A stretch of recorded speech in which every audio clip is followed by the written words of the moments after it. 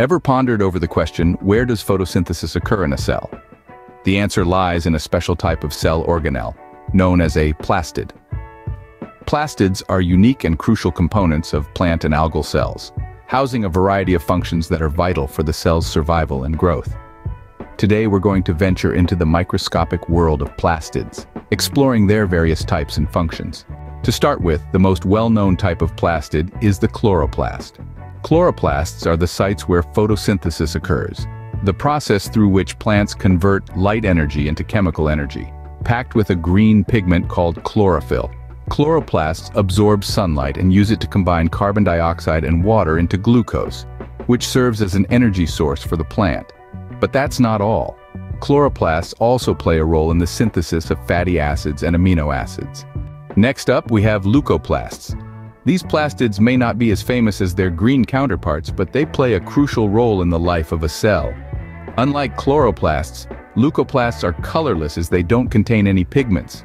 Their primary role is the storage of important substances. They are the pantry of the cell, if you will.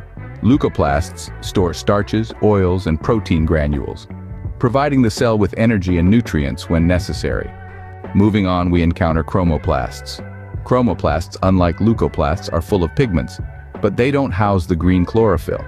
Instead, they contain carotenoids, pigments that give fruits and flowers their vibrant colors of red, orange, and yellow. Besides adding a splash of color to nature, chromoplasts also help in attracting pollinators, a task crucial for plant reproduction. Interestingly, plastids also carry their own DNA and ribosomes, much like a mini-cell within a cell. This allows them to synthesize some of their own proteins, a trait that is quite unique among cell organelles. In conclusion, plastids are more than just the site of photosynthesis. They are versatile and essential components of plant and algal cells.